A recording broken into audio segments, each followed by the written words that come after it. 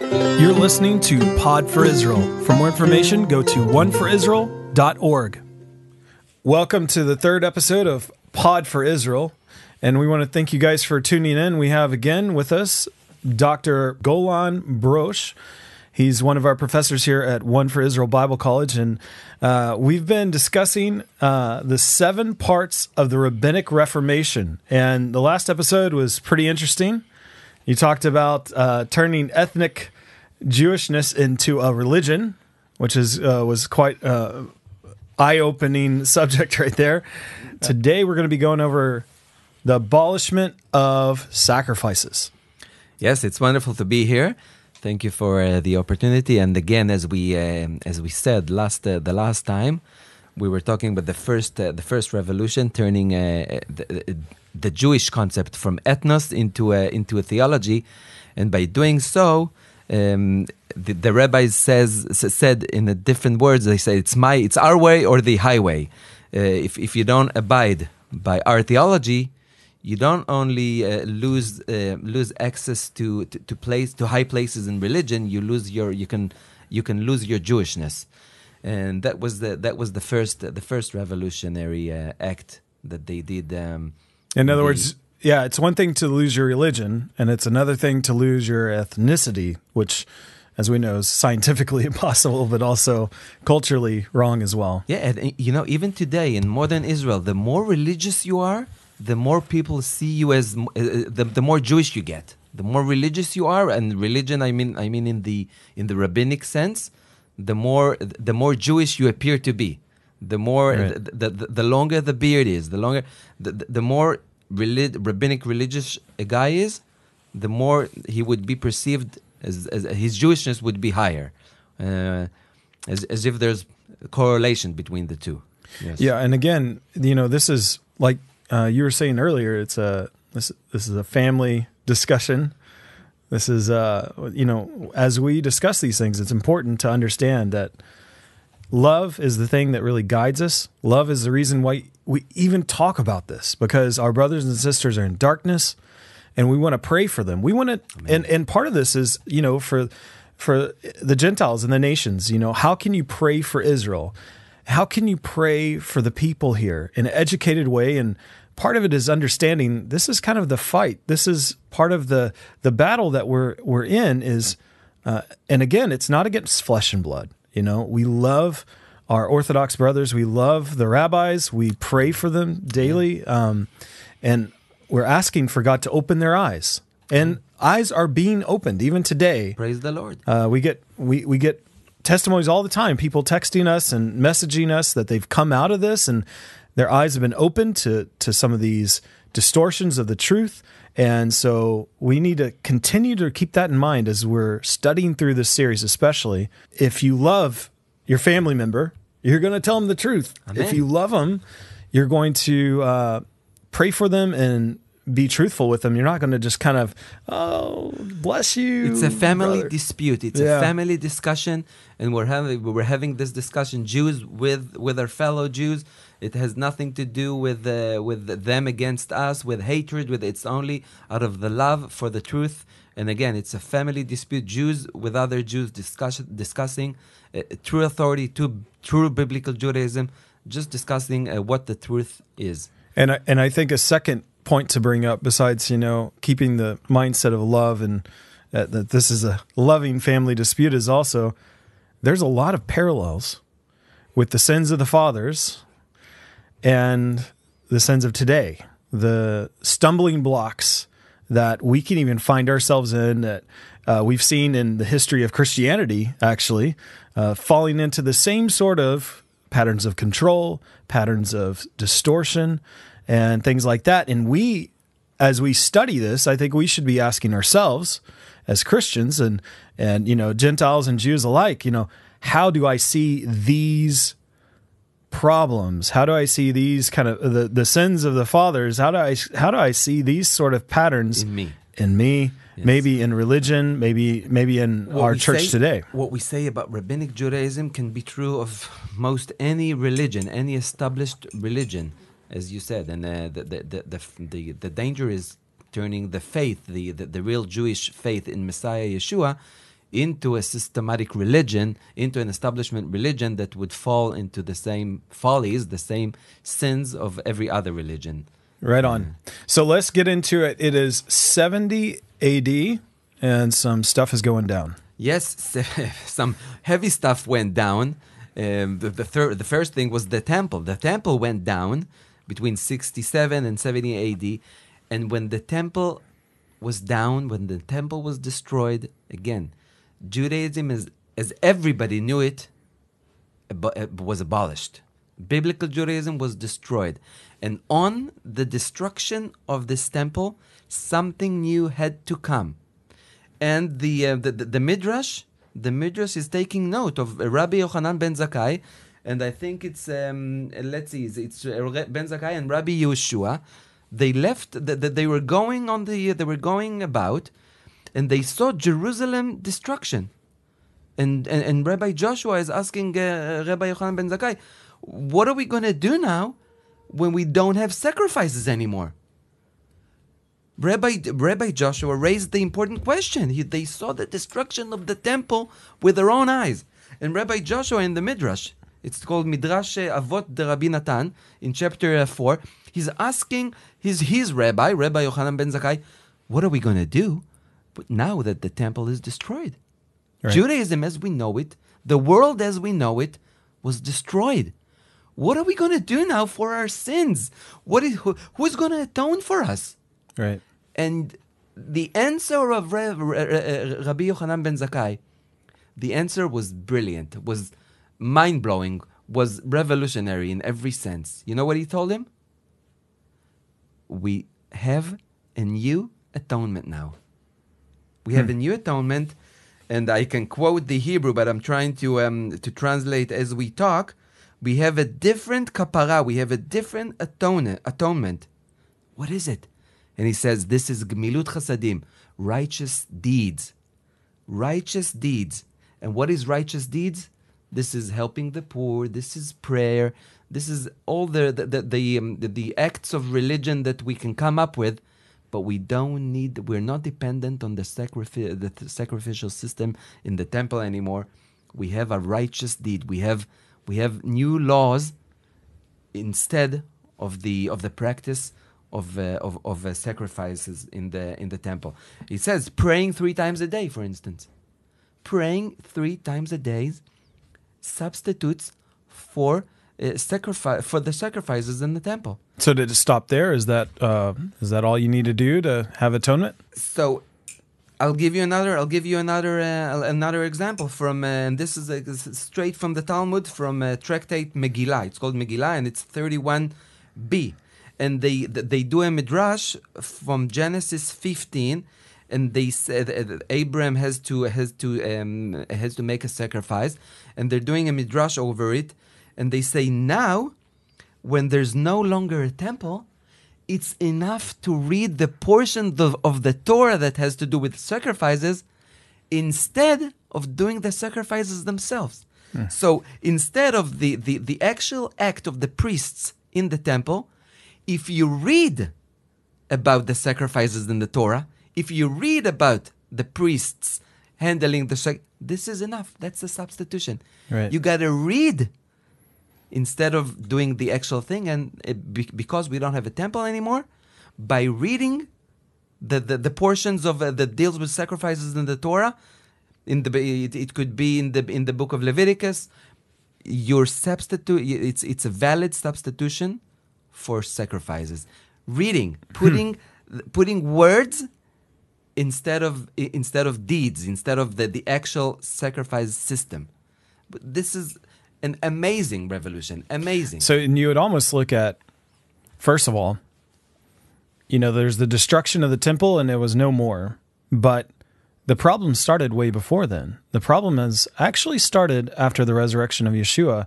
There were some big disruptions happening. You're pushing me into saying provocative things. I know you. You're pushing me into saying it. And I'm going to quote the scholars. Because the scholars, you're right, the scholars are not stopping there. Some scholars are saying, because there was such a big fight among Jewish sects, the biggest fight was between the priests, the Sadducees, you call them, the priests, and the Pharisees, the rabbis. Which that's well documented in the Now the problem scriptures. is, as long as the temple was standing, the priest controlled the Jewish world. As long as they had the temple, they had the control. So what do you do? What do you wish for if you're from the opposition party? If you know that everything is pinned on the temple, what are you going to wish for in order to take control over the Jewish world? Now, this is not your words. This is not my words. I can quote. Let's say, for instance. Okay, I can quote Dr. Isaac Azuz or other scholars that actually say that their historical hints, that the Pharisees invited the Romans on purpose to destroy the temple, to destroy the second temple. Now, you could say because the priests there were corrupted, because there are many reasons. Now, these scholars, what's their background? Secular or religious scholars, some of them are from Bar-Ilan University, which is and we can make their books available like we did before. We can make the books available. It's not something we say. Some scholars find historical hints that imply that the Pharisees, in other words, the destruction of the temple wasn't an accident, or it was an order. It was a wishful thinking that came true. It was when Yochanan ben Zakkai told Vespasianus, leave Yavne, take Jerusalem, but leave Yavne and the scholars in Yavne, give me Yavne, take Jerusalem, but give me Yavne. It wasn't only a prophecy. Some scholars say it was a wishful thinking of Yochanan ben Zakkai. Said in order to establish the new Judaism we have in mind, in order to get rid of the opposition, the priests, we need to get rid of the temple. Right. And indeed, the Romans came and took the temple and destroyed the temple in the year 70, and there came about the new rabbinic religion, which doesn't need the sacrifice system anymore. It has substitution. Right.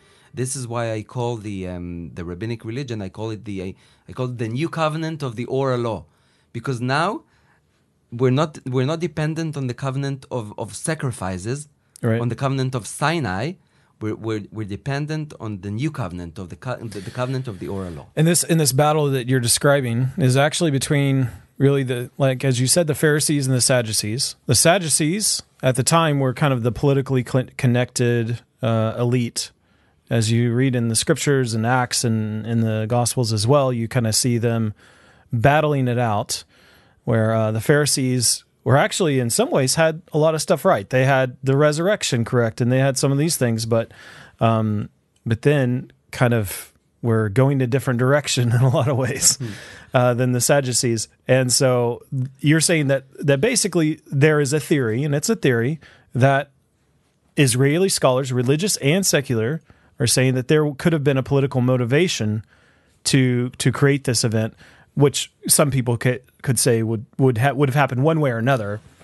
So at minimum, you could say they wanted to capitalize on that because they saw this coming and wanted to make that revolution happen. Any way you slice it, it was a big leverage for Rabbinic Judaism to rise up when there's no longer a temple, when the priests are left jobless. Right. There's the opportunity. Right. Yeah. There's now, and if this is not enough, there was another Jewish movement that claimed that it has a substitute for sacrifice, that you don't need sacrifices anymore.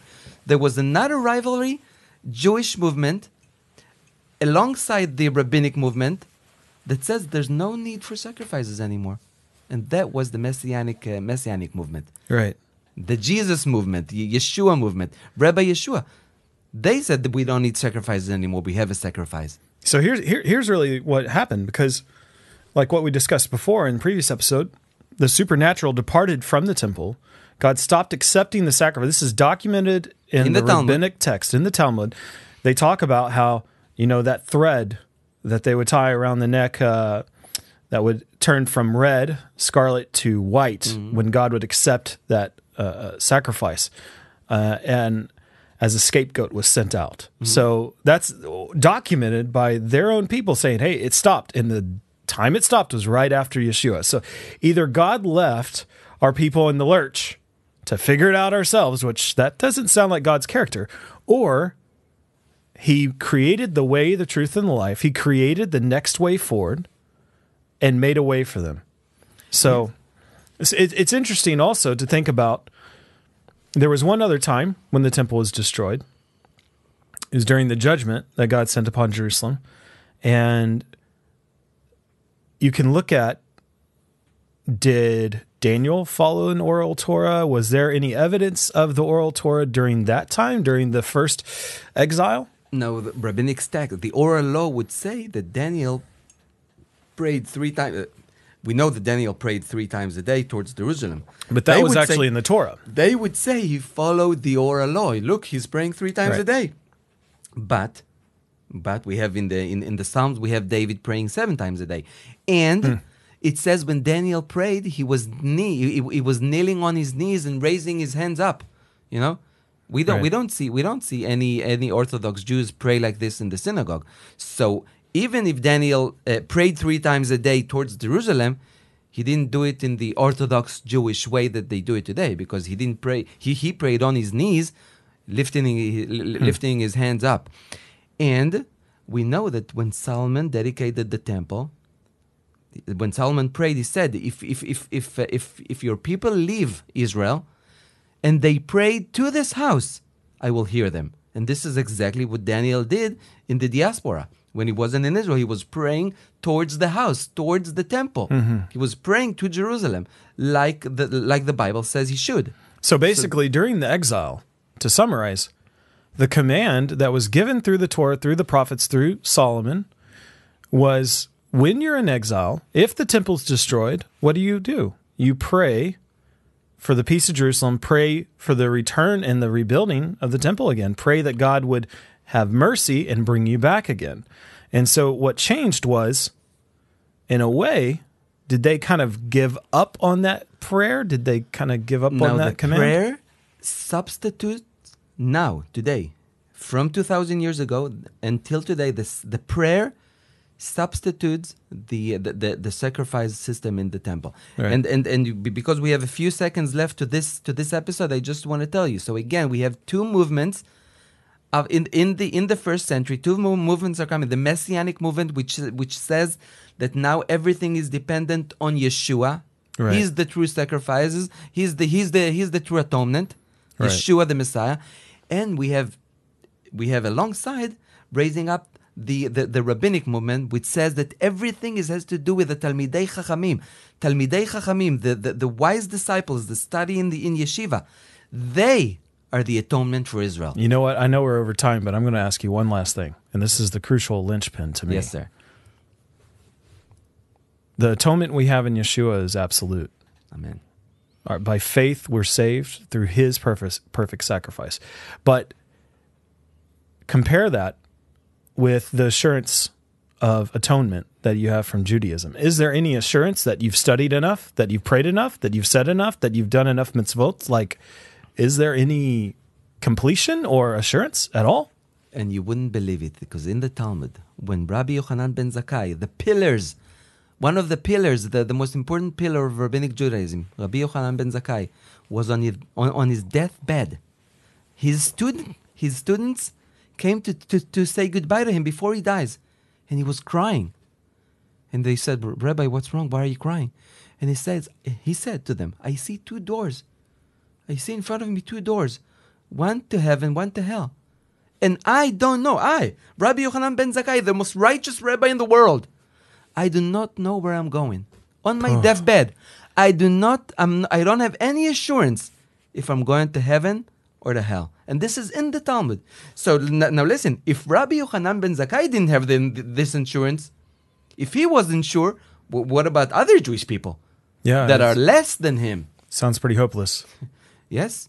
So again, it's if we don't have the assurance the assurance of Yeshua as our atonement, right, we're lost. And there's a big difference between the sacrifice. I mean, it talks about the sacrifice of our lips as we pray to God, and so we could say sacrifice. We also, do good works to our brothers, not for salvation's sake, but because of what Yeshua did for us, because we love our neighbor and we love God according to His command. But that's the key thing. Atonement, even though they said sacrifice, but atonement never came into the picture. Actual true atonement was left out. And so I think that's really important to actually kind of close in on that and say, this is a good prayer point. Because if you think about it, think about Rabbi Yochanan and that cry as he was going to meet his maker, and let that guide your intercession. Let that guide your prayer time, because what hopelessness, I guess, and what. And before we end, I just want to leave the audience with, again, remember. So the temple is destructed, is gone.